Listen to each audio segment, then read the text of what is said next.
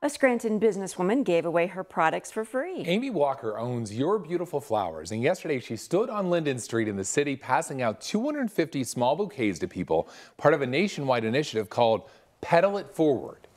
This was actually kind of awesome because you don't see this too much in the world today. So, she passed it on to me and I'm going to pass it on to somebody else.